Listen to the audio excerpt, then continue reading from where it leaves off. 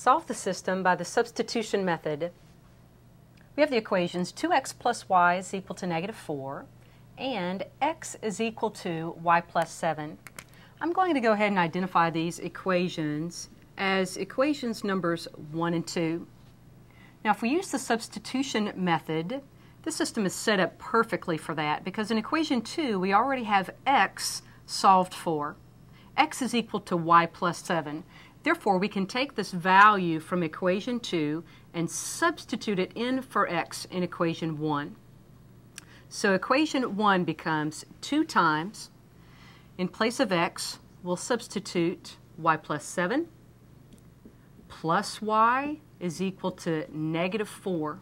And again, that was equation 1. Now let's solve this for y. Multiplying, we get a 2y plus 14 plus y is equal to -4. Combining like terms, on the left we have a 3y plus 14 is equal to a -4. Subtracting 14 from both sides gives 3y is equal to a -18, or y is equal to -6. We're almost there. We've got one variable solved for. Y is -6.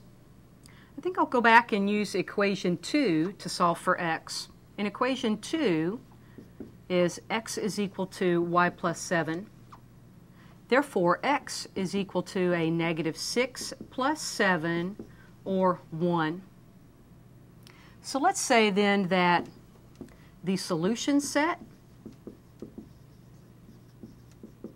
is x is equal to 1, y is equal to -6.